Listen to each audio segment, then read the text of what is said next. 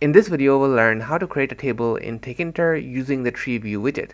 The Treeview widget is a special widget in Tkinter that can be used to display information in a tabular manner using rows and columns. So here we have some product data, and we will be displaying this information in today's video using a table-like structure. So let's begin. I already have some of the boilerplate code written out, the imports, the empty class, and the initialization of that class, and the product data. So what we'll do is we've passed in the product data here. I'll just define the argument over here, products. Okay, then we'll just save it using self, so we can use it in other methods if we ever define any, but we'll only be working with the init method in this video. So then we define the Treeview widget. TTK is from the TTK module, okay, not the standard TK one. It's from the TTK module, so don't mess that up. So the first parameter, like normal, is going to be the parent, which in this case is self, the class itself, which has inherited from the tk.tk class.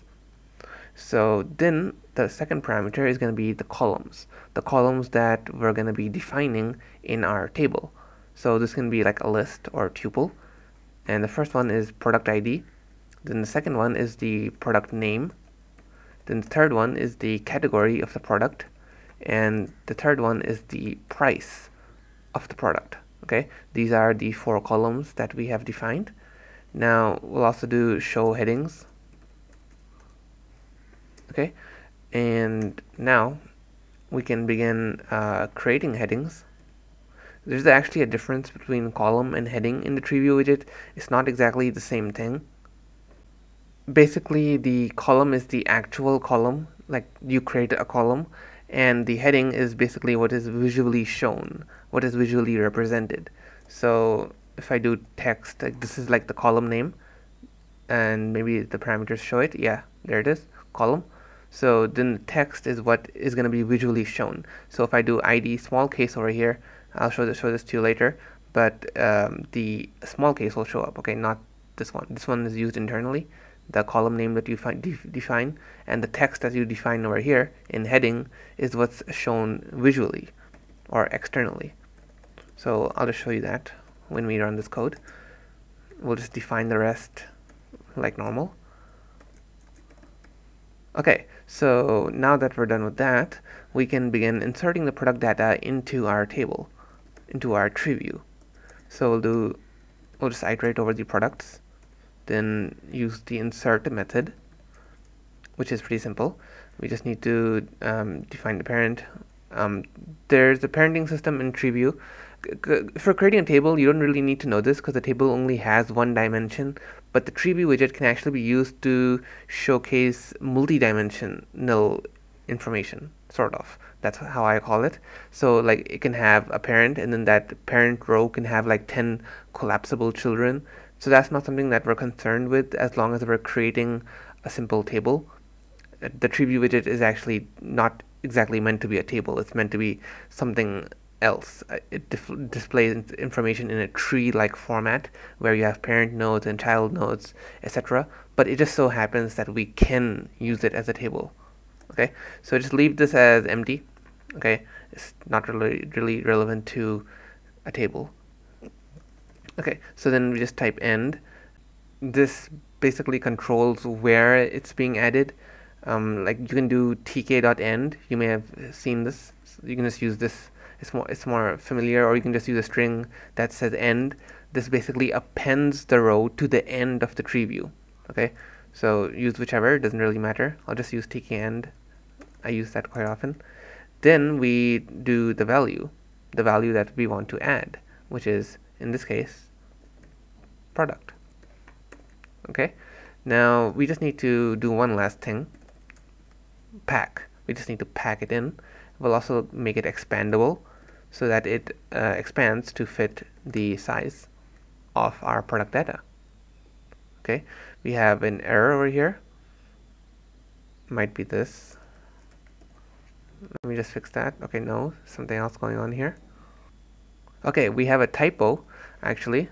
That's silly. So it's kind of important that this and this be the same, because you're referencing the column name over here. If that column name doesn't exist, it's going to raise an error. Okay, so as you can see, we have our tree view. It looks pretty nice.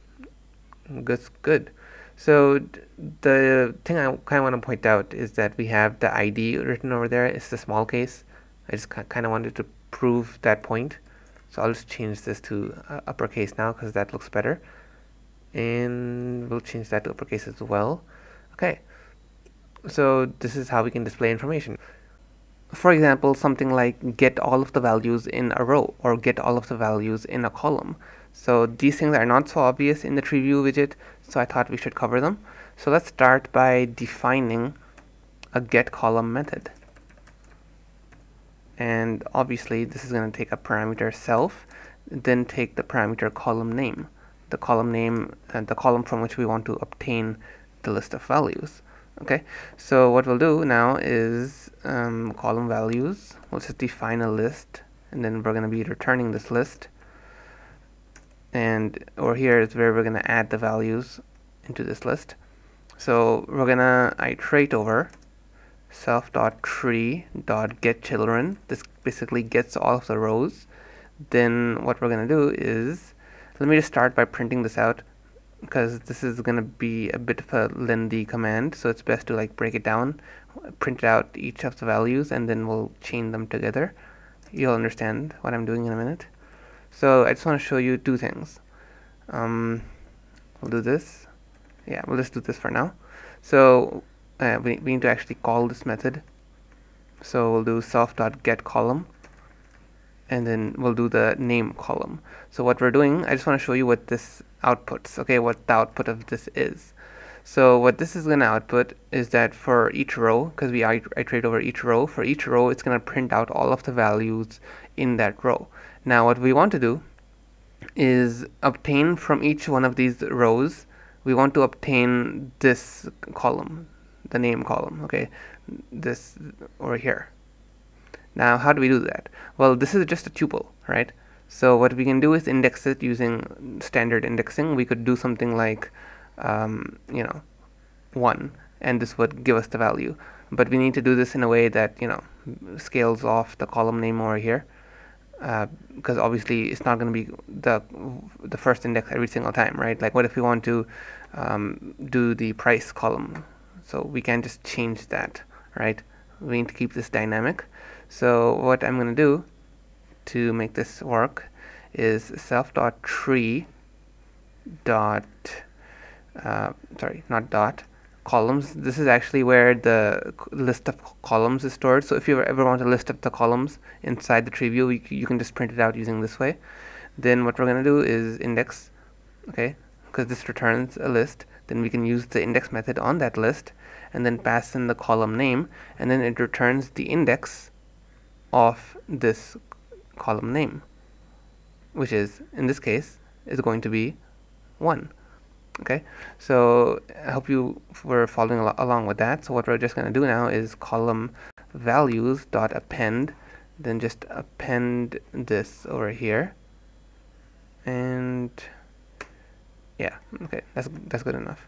So we just did this, and yeah, we just need to print that out, okay, because this returns the values. We just need to print out those values, and we're good. See, there we have all of the values in the name column. Let's do the same for price, and we get all of the different prices. Now let's do one for get row. Also, this is actually, we've already covered this technically. We covered it right here. This is how you get the values of a row. You just pass in the row ID. So, but we'll just make a method for that anyway. So we'll do row ID or row index. Okay, and then we'll do row, or we'll just do this directly. Really, we can just do this in one line. Self.tree.item. Then we'll do self.tree.getChildren. We just need to get the ID, basically.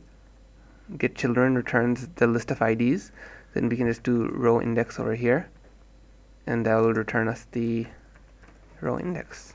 Let me just print this out as well so that you get to see what exactly this is. Get children return value. Okay. Otherwise, this is basically the same thing as this. Row ID, and then we type in values. Okay, we want the values. Let me just change this. And let's get all of the values from the first row. Okay, so there we go.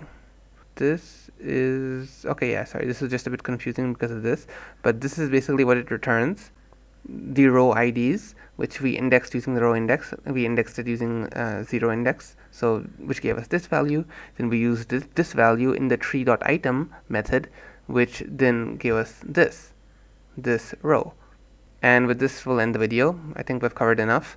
Hope you guys enjoyed it. If you guys are interested in taking this concept further, we have another video, a follow-up video, where we discuss how to make this table editable, because right now you can't edit it, you can only read the values. So if you're interested, there'll be a link to it in the description below. Okay, see you guys later.